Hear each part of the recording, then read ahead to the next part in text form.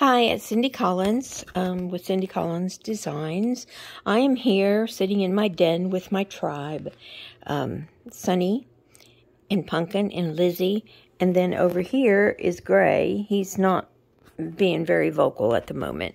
I wanted to talk about what happened to Sunny and what can happen to you and how you can prevent it. We didn't know Sunny was diabetic. We didn't know that. We took her to the vet Thanksgiving week because she was drinking an awful lot of water, and it was time for her shots, and she needed her checkup. She'd been told that she had an enlarged heart and hip dysplasia, and really she was overweight, and she had trouble running and playing and all of that. Well, long story short, we came to find out that she did not have hip dysplasia. She had a little bit of arthritis on her knee. She did not have an enlarged heart. What she had was diabetic ketoacidosis and pancreatitis. And if we had left all this untreated, she would have died. As it was, they had to do an endoscopy to get a little obstruction out of her stomach. She had some kind of a pin. Who knows how she got it? It was probably stuck in something she ate, but that's neither here nor there. Her sugar was very, very high. So high that the vet wouldn't tell me what the number was. She stayed in the hospital for 5 days and 4 nights, and I couldn't be more pleased with the care that she was given. She lost 13 pounds while she was there, which has been good for her. This dog runs like a puppy. She has just the best time. She was doing so well until she went blind. Now, what I found out is that with high sugar in dogs, the sugar will deposit on the lens. If you catch it early enough, you can dissolve that sugar. Unfortunately, it will keep coming back as long as the sugar is high. But you can maintain it that way, and some people do. And you can keep them from going blind. If you don't do anything, they will go blind. And it will happen overnight. This happened to Sunny, it was about 3 weeks ago. And on Sunday, she could see, and on Monday, she could not see. So, we didn't know that this could happen, and the vet told us that they have no way to predict it. You know, it is what it is. So, can't do anything about what we didn't know then. We only can do what we know about now. And now the option is to take out the lens and replace it with an artificial lens, just like cataracts in people. And doing that, the sugar won't adhere to the lens. It's an intermediate vision lens. She will be able to see pretty much all around her. Probably won't be able to see the deer in the woods far away, and might have a little trouble focusing up close, but she will be able to see.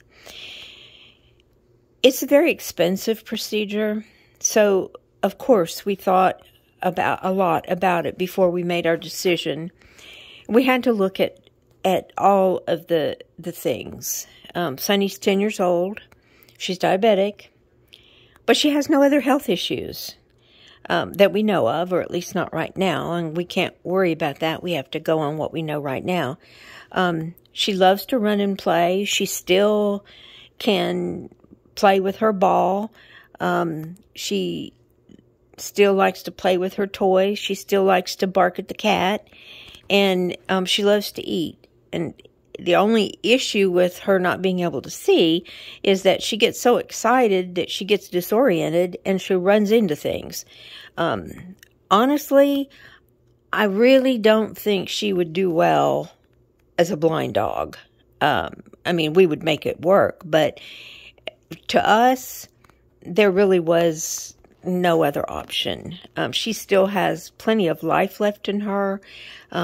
She still has several years, and I think that that's just the bottom line, is that we can do that. Now, fortunately, we are in a position to where this won't hurt us too badly. We can afford it. We have no children. We are in our 70s. We live on Social Security and our retirement funds. So it's not like, a piece of cake, but it's certainly not going to cripple us. Some people can't do that. So there are other options. The other options are to medically manage it, but they would still be blind. And that was just, for her, that was just not an option. That was just simply not an option. So why am I telling you all this? I'm telling you this because, like I said in the beginning, I did not know. I did not know about diabetes in dogs. I did not know about what it could do. And I surely wouldn't want that to happen to somebody else. If you see your dog starting to get clouded eyes, take them to the vet. If they're drinking a lot of water, for sure take them to the vet, because they could be diabetic. And that's an easily managed disease if you catch it early enough. And, if you don't, there's all kinds of complications. You don't really want to have to deal with everything that goes along with diabetic blindness. Now, her care afterwards, she will go in on Tuesday morning. She's going next week. She'll go in on Tuesday morning. They do about a half a day of functional test, just to absolutely make 100% sure that she's a candidate. The way it looks right now, she is.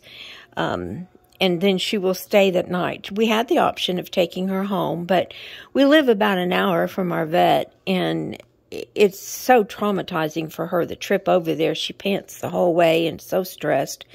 He did give us some relaxers so that when we take her back, she won't be so stressed, and we'll have those going forward.